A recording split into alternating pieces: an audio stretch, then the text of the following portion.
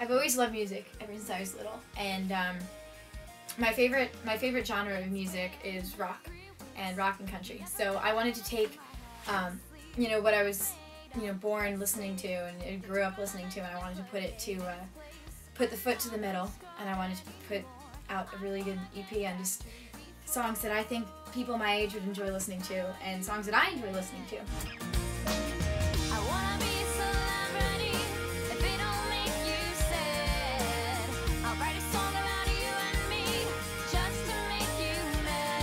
So I just wanted to get the word out through music.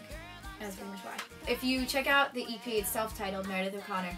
It's there's 14 Miles, which I wrote on my own, Face It's Perfect, and I did that too, and then Celebrity and The Game, and these are all original songs. Yes, I do. I write my own music and songs. The 4 songs that are on the EP are all original.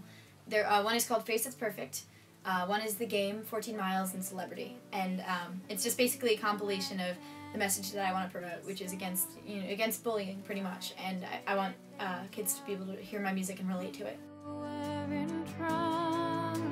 Why do some people have more of a say?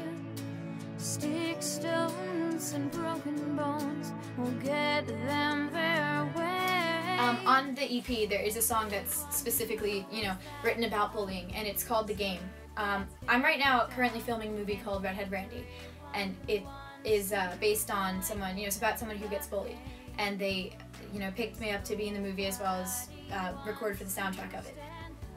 Bullying is a very important subject to me because I mean, I was bullied, and that's not that unusual for people to be bullied because I know it happens a lot, but what happened with me is I had a very hard time, you know, recovering from it, and when I did make true friends and, you know, learn to find my own way in high school, I realized that, like, that I want to spread the message that the best way to handle any tough time, especially bullying, because that's, you know, that's close to me at home, you know, the best way to handle it is to just become stronger from it and use it to your advantage, and make sure you just never treat anyone the way you were treated.